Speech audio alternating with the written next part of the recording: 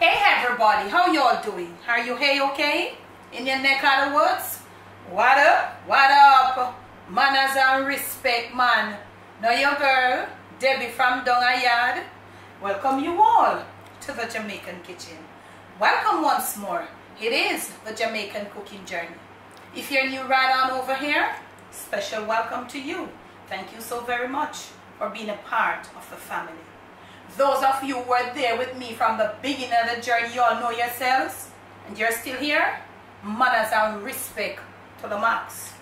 Now today we are going to be I'm going to be sharing with you nice little, what we call them, camera girl, a little appetizer they can be, then can be a little snack. Yeah, we're going to be doing some ripe plantain fritters.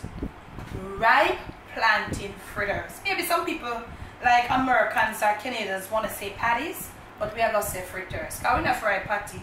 So ripe plantain fritters. Oftentimes I see people do ripe banana fritters. Honestly, I've never done a ripe banana fritters. I'm going to be doing today ripe plantain fritters. I have here 2 ripe plantains. They have been frozen, so I'm going to take them out and they're thawed. You want 2 of the most ripe plantains. And you people say sweet plantains, let them be ripe until the skin becomes black. Yeah, it not really look appealing, but that is when the whole entire sweetness of the plantain, you get it out. You want it to be definitely overripe. So mine were overripe, and I peel them off and I freeze them. So if you have it fresh, you can take it and use it. And if you have some plantains and you see them getting like that, once you peel the skin and everything is intact, you can freeze it. So this is what I have. So you're going to be using I'm going to be using my potato masher. Because what I want to do, I want to mash them. So you can use whatever you have. So I'm going to be mashing them until I get them to a certain consistency. Also, I want them to be at a certain texture, I guess, consistency and texture.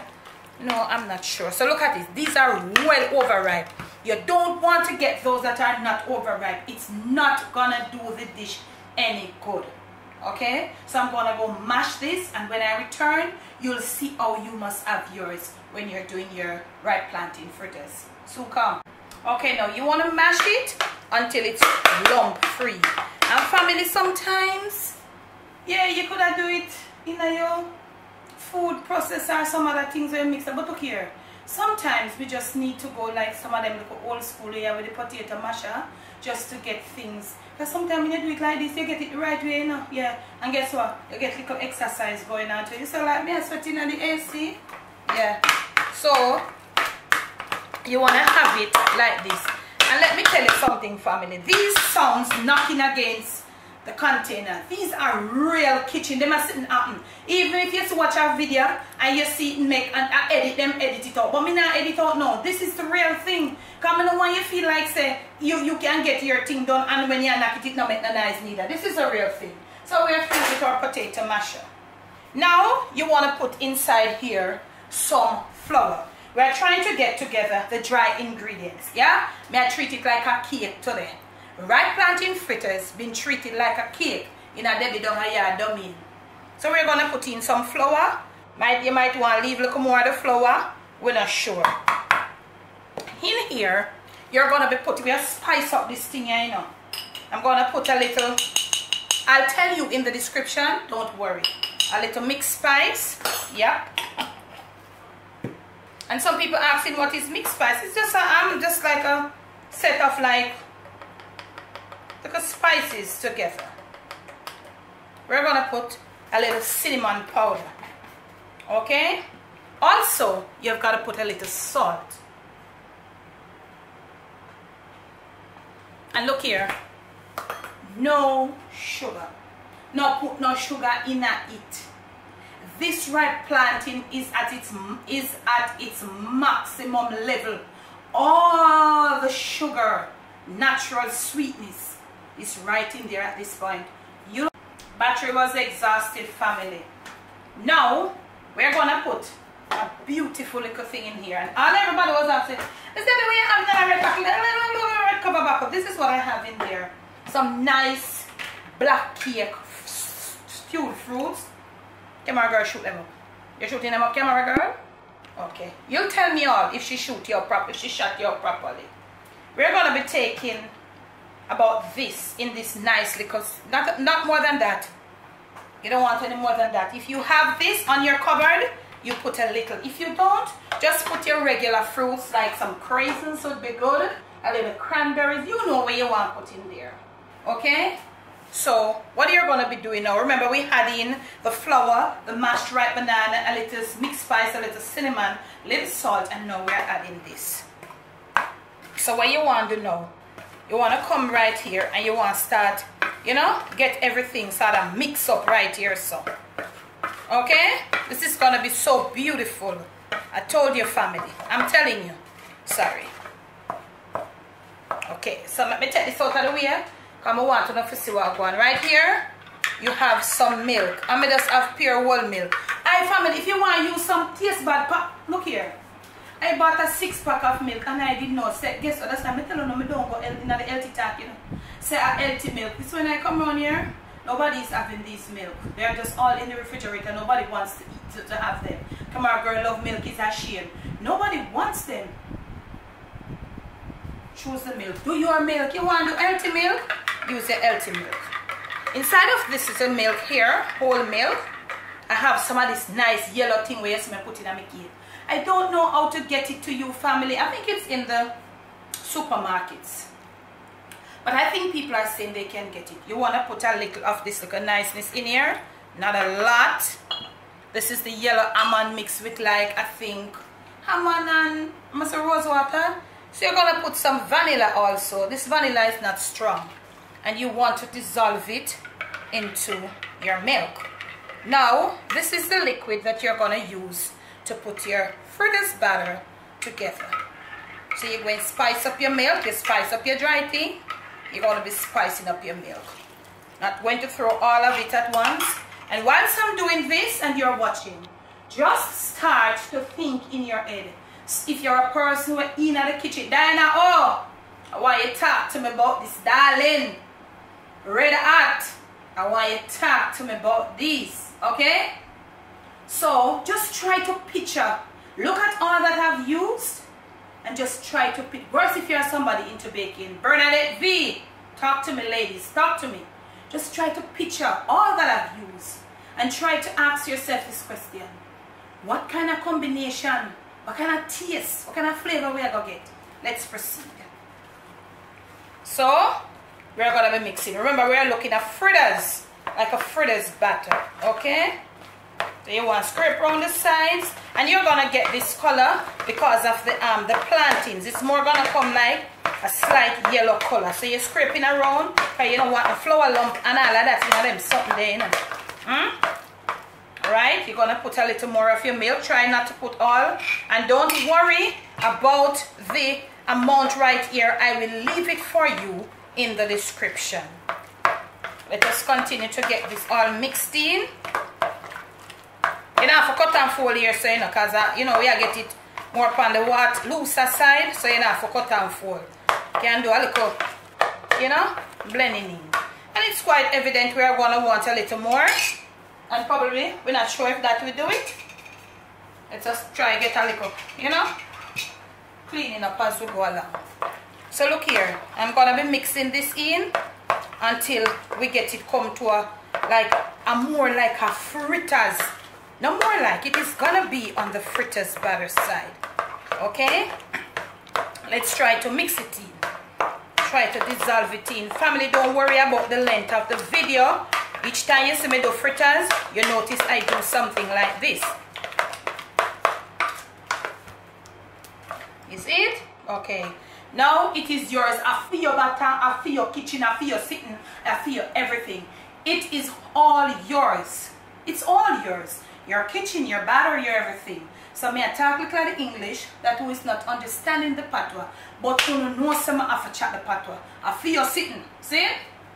So 2 more slaps.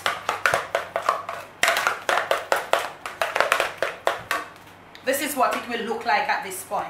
You want to use, your hands must be clean, okay? You want to taste now. I think I'm going to take a small pinch, just a troops of salt. Remember, you know, a lot of people says salt gives flavor.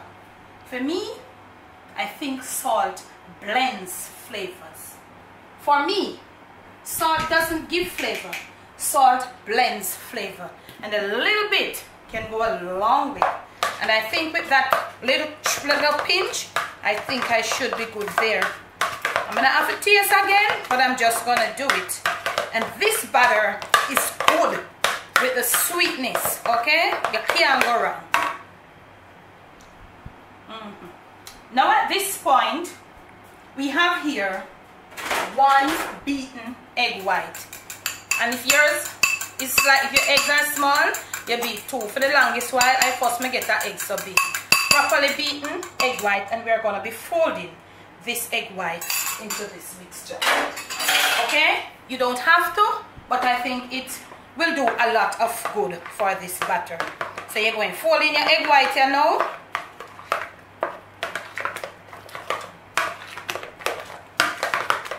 Beating, folding. And remember, the cut and fold not really necessary in this mixture. This egg white will lighten the batter. You notice before we put in the egg white, it was a bit sort of like, you know, tight, even though it was loose, it kind of, you know. This egg white will loosen it. Also, while beating it in, it will trap some hair to make your fritters come nice and fluffy. You who are doing saltfish fritters too, or any other fritters who are always asking about baking powder. I don't use baking powder in fritters. Some people do, no problem. But you can use this in your saltfish fritters, but they will not become extra crispy. Because I don't use them in mine because I like my fritters crispy. But if you're a person that likes your fritters fluffy and nice and soft, because some people like it that way, you can use the beaten egg white or 2, depending on the amount of batter. Right? Okay? So when you do it, and follow all what I do. Okay, family? And when you reach to this point, this is how your batter will look. The egg white has done a nice little set of wonders for it. Right on over here, you're going to be preheating. I'm preheating, Jessie. You need to use a heavy bottom skillet. The bottom are sitting for heavy. That means they won't burn easily. You're going to preheat it on the medium. Do not preheat it on high and put the fritters them in high too high and them all burn and them not get for cook with in right through. I'm gonna preheat, Jessie, on the medium, and when we return, we'll start dropping our fritters. Soon come. Okay, now family, this is my thermometer. My hand over the heat, as in olden days. This is my thermometer. I ain't got any. If you have, I'll tell you at what you're to temperature to eat your oil. So you want to drop one of them little something down in there and look at it. So that is my thermometer, you see? So you want to drop these in like small amounts. You don't want to drop them too big. You want to drop them like that. And it doesn't matter if they stick to each other.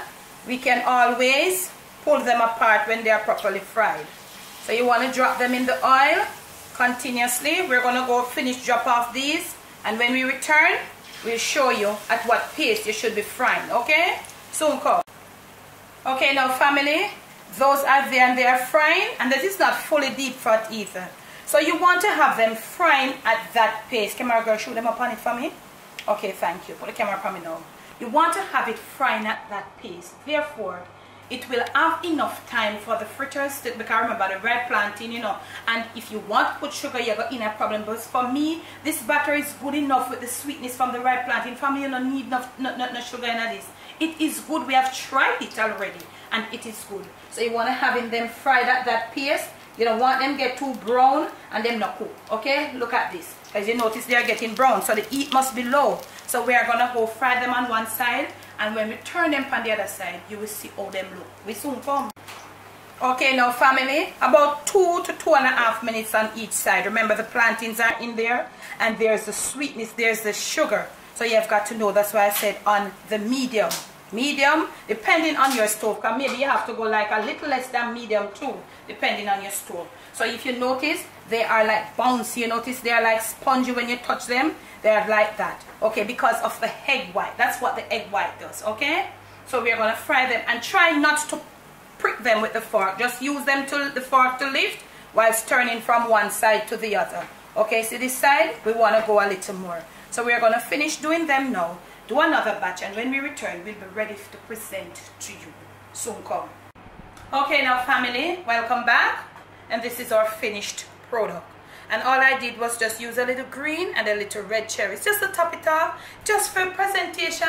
Cause look here, suppose you are entertained and you do look like this and look like that, and you what I am gonna fix for you. Would you like me to do a little version of a nice little entertaining, sit up a little table if you two or three, like a best friend I come over and I go sit down and hold a little vibes and talk. You go, you know, we just do it so you and your friend will just pull one, take a piece of cherry, eat, and all of that. And all of that. From my kitchen to yours, from my Jamaican kitchen to your family table, to your plate, and most of all to your stomach, it is ripe plantain fritters. This is Debbie Dung Yaad version. You saw me, I did it from scratch. You please do enjoy. Now, we have some left back here, and if it's that you did it like me and you have some left back, you can just freeze it in your nice little container, put it in your freezer, and this can go for up to 1 month in your freezer. If you're in a preparation mood, you're prepping, you can do this ahead of time and leave it in your refrigerator, and then when you're ready, just pop it out, leave it on your countertop to let it come back to room temperature. When you freeze it, take it from the freezer, leave it into the refrigerator to thaw, to come right back soft. Remove it from the refrigerator, leave it on the countertop to come back to room temperature. Remember, when you freeze it and you're ready to use it, remove it a few hours from the freezer to the refrigerator, then from the refrigerator to the countertop to come to room temperature. That way you get the best product from it, okay? Remember to do it that way. Once more, please do enjoy. Now, if you have liked this video, remember to thumbs it up. Remember to make sure you're subscribed to the Jamaican Cooking Journey. When you do subscribe, remember to hit the bell. That is what notifies you whenever another video is uploaded or when we are going live. Okay, y'all? And when you make your subscription, hit the bell, you get notified the videos have been released. You watch them, say what you want to say. If you're first, second, or even sometimes third, to say something in the comment section. That is how you will become a member of the post notification shout out crew or gang, or what I prefer to say, crew. Okay? Today's post notification shout out. Okay? Remember that all our contacts, all the Zelle, the Cash App, PayPal, my PO box, my WhatsApp, my email, all of those are in the description or will be in the description of the video with the ingredients and all of that for this ripe plantain fritters. Love you so much. Love you. I can't emphasize that enough. Okay? Debbie from Dung Yaad. Bless. No stress.